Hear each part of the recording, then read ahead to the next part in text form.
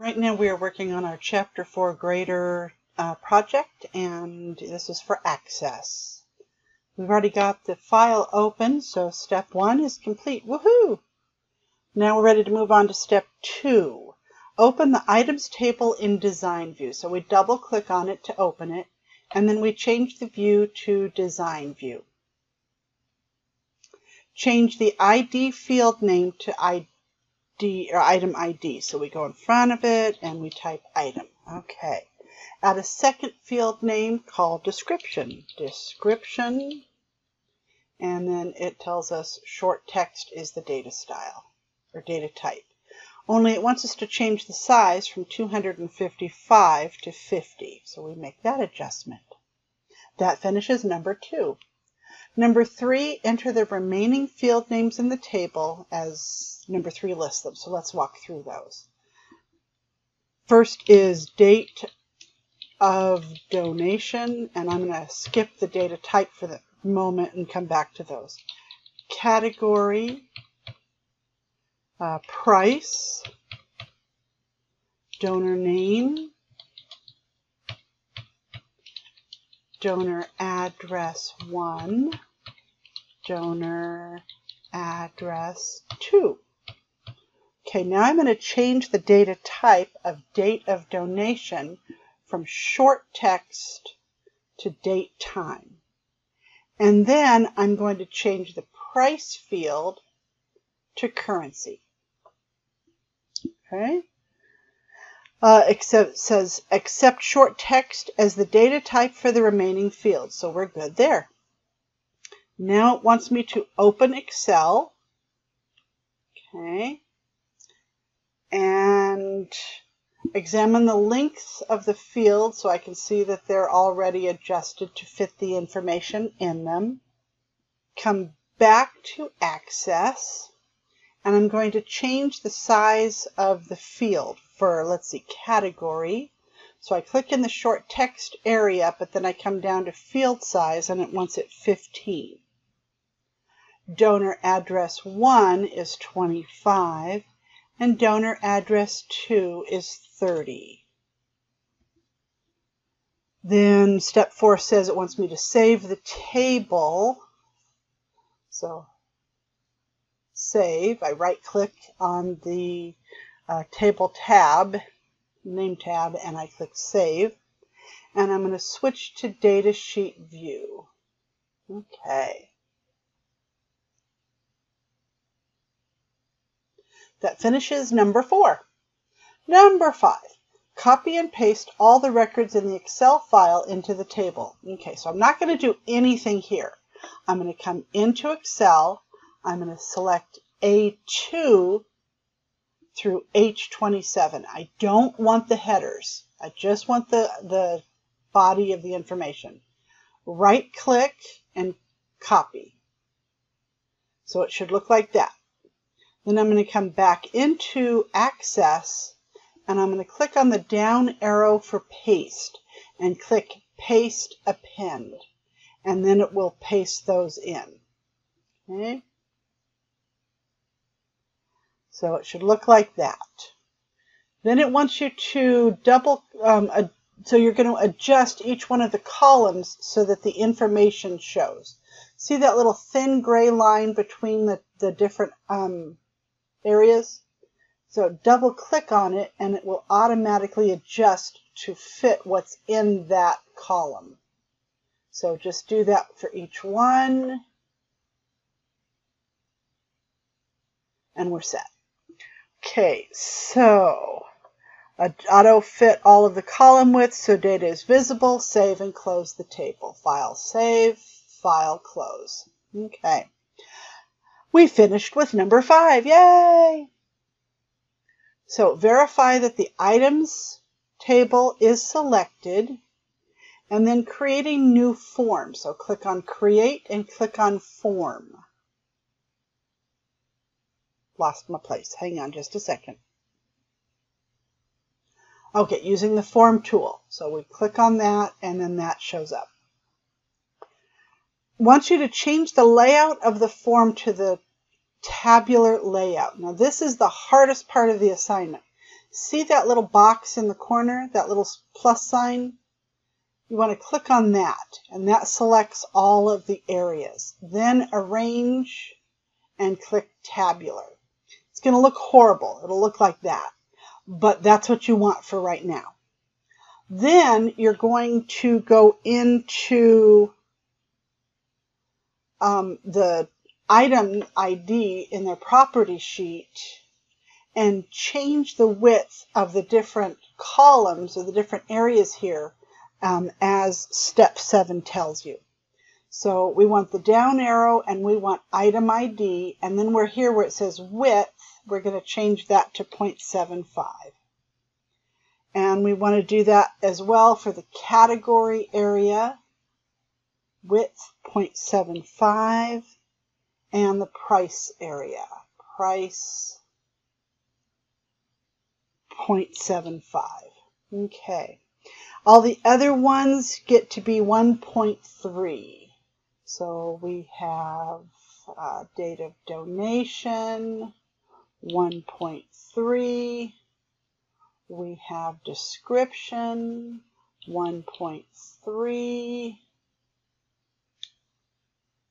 And donor name, 1.3. If you don't hit enter, it won't adjust the size. So do keep that in mind. You have to enter so that it accepts it. So 1.3, enter. Donor address 2, 1.3, enter. And you'll know you have everything because all of the items will be short and fit nicely. Okay, once you've got that done, it says change the title of the form to items for auction. So I'm going to scroll back to the left. See where it says items right here? I'm going to double click on that so it becomes editable, and I'm going to call it items for auction. Okay. Then that finishes number 7. Add conditional formatting that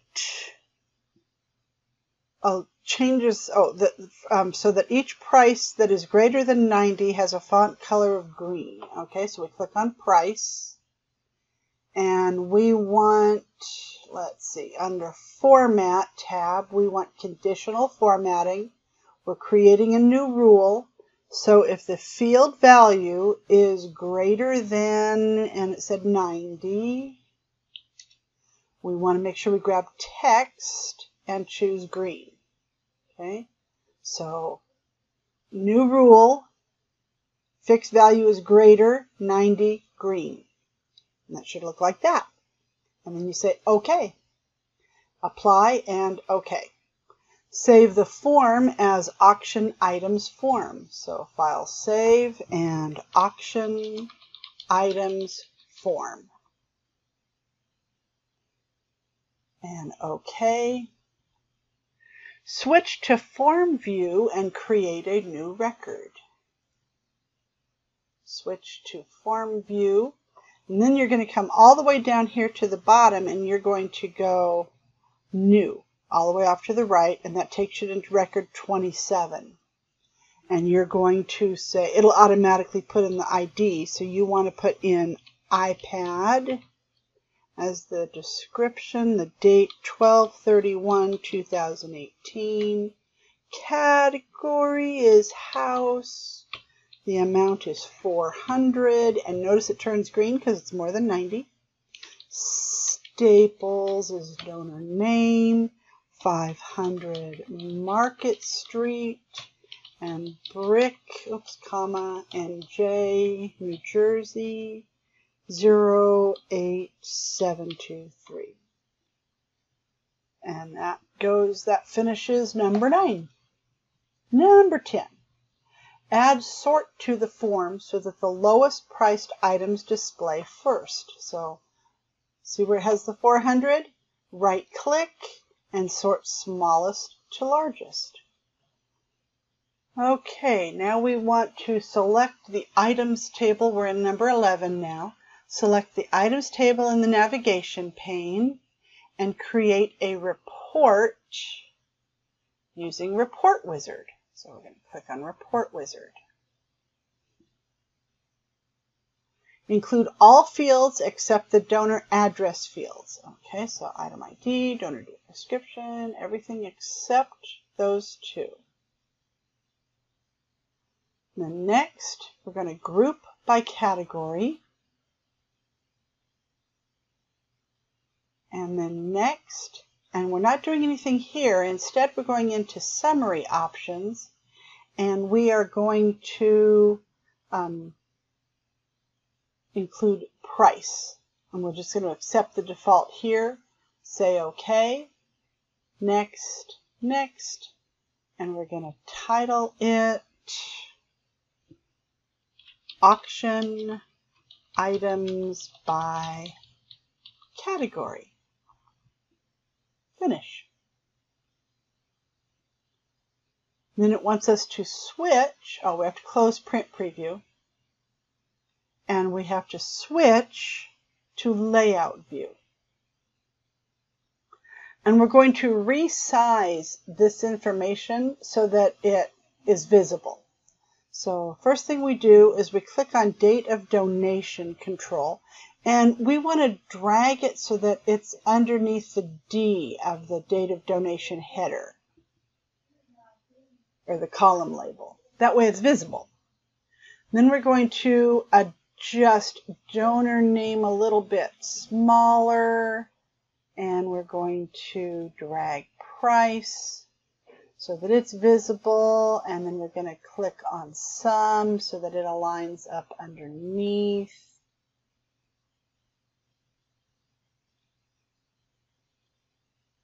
There we go.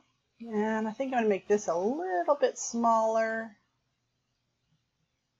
Nice. Okay. Then it says preview the report to verify column widths are correct. So we come back into view, and we're going to go Print Preview, and we're going to look at the report and make sure everything is visible. So we're good. Okay. Finally, now let's close Print Preview. It wants us to, well, that was number 12. Number 13, switch to Layout View, so that's where we are back, and sort the report so that the least expensive item is displayed first in each group. So we just click on Price and sort smallest to largest, and it will automatically do that by group. Save and close the report. Save and close. Our last project portion is to create mailing labels. So we're going to click on Create Labels, and we want 5660, and we already can see that it's Avery, so we're good. Next. We're going to accept the default font and color, and we're going to put in donor name, the first line, and then enter so that it goes to a new line. Donor address 1, enter donor address 2, so that we have 3 lines in our label. And we're going to say next, and it says what do we want to sort by? We want to sort by donor name. Name the report, so we're going to go next, and we're going to name the report donor labels and finish. And then it wants us to look and make sure everything looks okay, and then yeah, it does.